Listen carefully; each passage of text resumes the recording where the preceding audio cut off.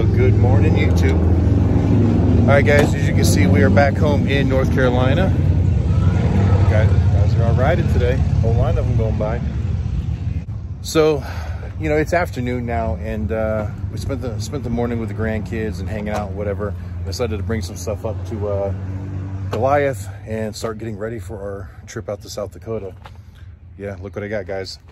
Wasn't able to get them out to Laconia on time, unfortunately. So, you know, that definitely hurt us there.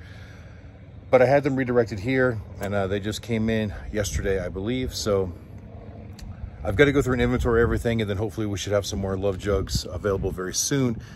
And I do have some Mighty Mites in there. I know a lot of people have been wanting the Mighty Mites, and we've been out. But I know I've got some on back order. So first I have to go through inventory what I've got, fulfill the back orders, the people that have already paid for them that have not received their product yet. I want to fulfill those orders and make sure that all those people are happy and satisfied. And then we'll try to get everything posted, and I'll make an announcement when they will be available for you guys to purchase.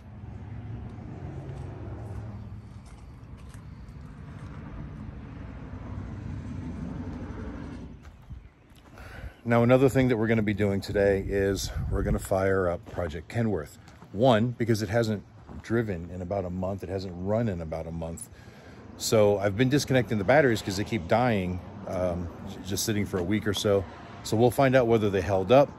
Kind of have a feeling they're not going to, but I need to go ahead and try it. And if not, then I'll get the battery charger on and get them charged up. One, like I said, I want to get it running. I want to drive around the parking lot a couple times, keep everything moving so it's not just sitting here. But also, this building right here behind me, it has been leased out by a local company. So Joe, the gentleman who owns the building and all this property, who is nice enough to allow me to park my equipment here, he promised them that he would keep a 50-foot barrier between all of our junk and their side of the building. So Project Kenworth is in that 50-foot barrier. So we have to find another place to park it on the property. We may even have to move this trailer around. You know, Joe's got a bunch of stuff back here. So we're gonna have to do some cleanup and everything. Joe will be here a little bit later and we'll talk more about that, but I figured I need to check and make sure the batteries are working on this first, because I can't move it if I can't start it.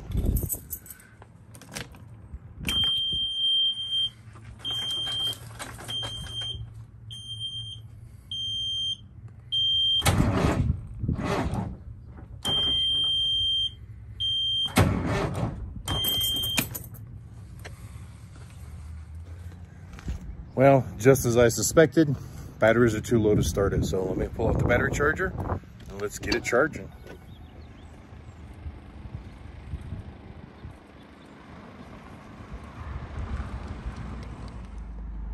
All right, guys, so the batteries are on charge. I've unloaded all the Love Jugs out of the back and got them organized into Goliath and took an inventory of them. But I need to give the batteries a little bit longer to charge. The truck still won't start. So I figured I'd take this opportunity and go through some of these emails. I am so far behind in emails. Again, I just got caught up, but I'm way behind again. Check this out. So my main mailbox, now that is my Extreme Bikes email and the Love Jugs email combined, 202. Then I go up to the Google email, got 53 there. And even Facebook notifications, got 20. So I went ahead and grabbed a drink and a snack, and I'm gonna sit here and go through these and get them all done, I hope. 3 hours later. Well, guys, that took a while sitting in my truck in the heat, but I finally got through all of those emails. Exhausting. Let's see how this battery charger's doing. Power on, and we have the green light. We're charged. Oh, it says bad battery. If you remember in past videos, we've had this situation before where it says bad battery, and if I charge it multiple times, the bad battery light stops coming on, but it still doesn't hold charge. But let's see if it'll start now.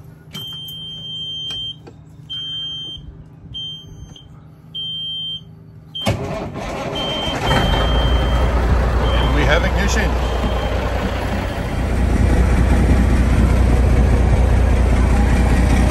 Once again, I forgot to pull the coffee can off before I started it, so it shoots it off.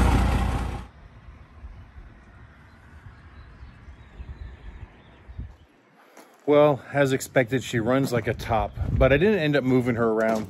Just got to run for about 30, 45 minutes or so. Had a conversation with Joe about what we need to move to make room for the business that's going to be coming in here. And it's getting late today. I can't do it tonight. Unfortunately, I got 2 trailers I need to move. This dry van here, and I also need to move that Mack dump trailer. Unfortunately, I don't have a 5th wheel on the Kenworth right now, so I can't use it. So there is a dolly over there. Maybe I can rig the dolly up to the back of the dually, and I can just move these around the yard with the dually. I don't know yet. We're going to figure something out, but we're not going to do it today. So we're going to go do something different. So we'll see you later. All right, guys, back at the house. I took a shower, got my little spooky shirt on, my pajamas. And now what we're gonna try to do is Grayson and I have been trying to watch Star Wars. Yeah, Star Wars. Hey, you ready to watch Star Wars? I need to make the watch All right, guys, so I was a huge Star Wars fan as a kid, so it is a simple pleasure to me to be able to introduce my grandson to Star Wars. Brooklyn's a little too young yet, but I think he's at the point. Problem is, we've tried to watch The Phantom Menace twice now, and he keeps falling asleep because we keep waiting until so late. Now, I'm gonna try to start it early, and hopefully he'll stay awake. Sit up this time so I don't fall asleep. All right, so you're gonna try to stay awake, so you're not gonna lay down. You're gonna stay sitting up, right? Yeah. Right, are you sure? Yeah, I'm gonna try to. You're gonna try to? Asleep. Do you like Star Wars? Yeah. Okay. He'd much rather watch Star Wars Legos, but I keep trying to tell him that this is what it's all based on, and this is the real stuff, and Legos is just the silliness of it. Right? All right, guys. Well, that's it for tonight, because I'm going to hit play, and it's all about Grayson and Star Wars and me for the rest of the night. So have a good night. The next.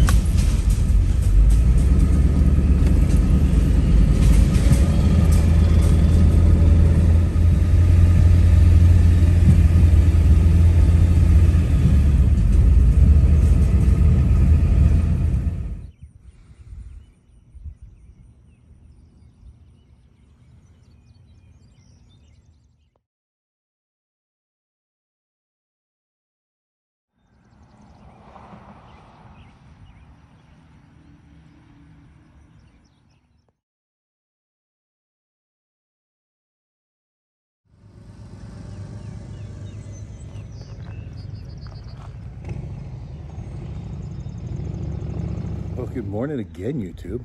All right, guys, we actually made it through the movie last night. Believe it or not, Grayson stayed awake through the whole thing. I still don't think he's quite getting it yet. He's having a little trouble understanding it, but I told him after he watches it 30 or 40 times, it'll all make sense.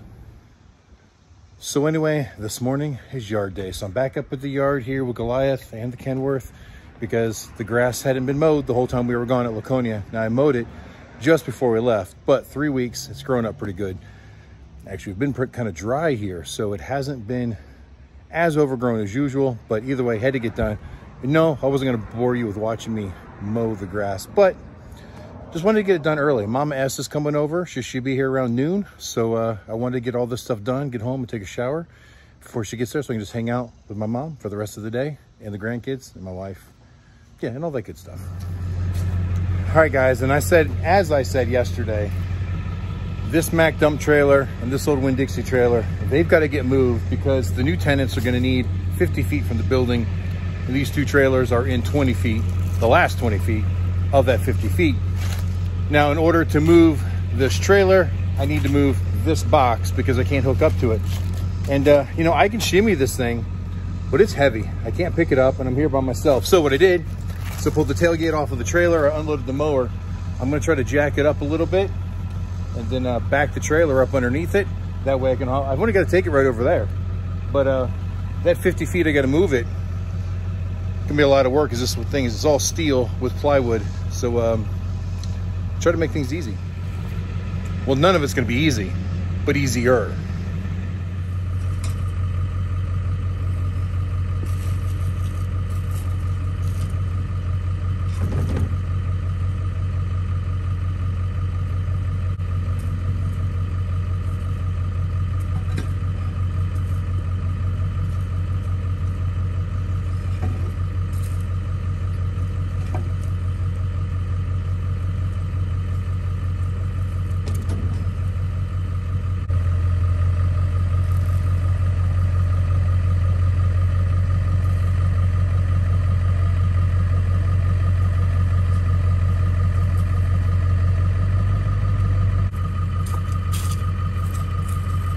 I need like 2 more inches to get the trailer underneath it.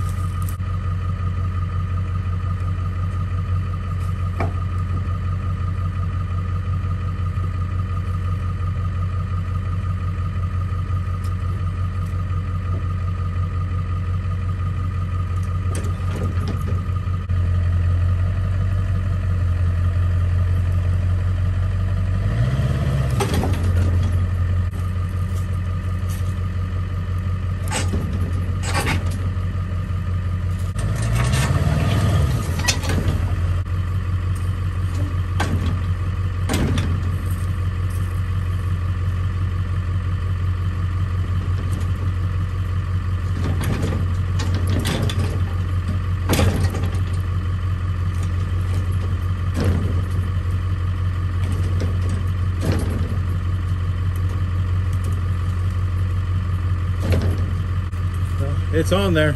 It's crooked, but it's on.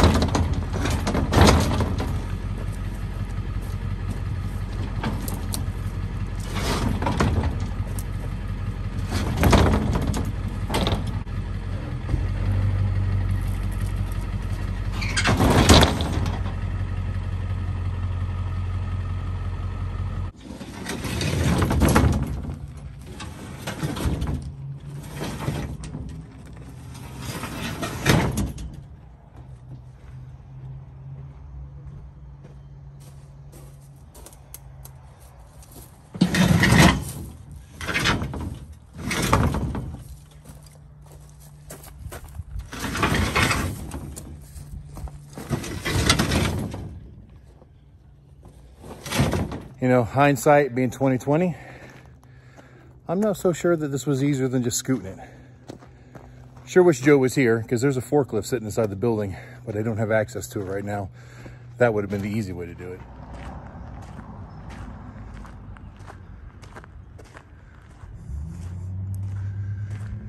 Well, I think I'm gonna move this pallet full of wire mesh and stuff in that bucket as well. And I think this area right here behind that flatbed trailer is where I'm gonna put the Kenworth for the moment. Probably not gonna be its permanent home, but at least get it over here out of the way for right now.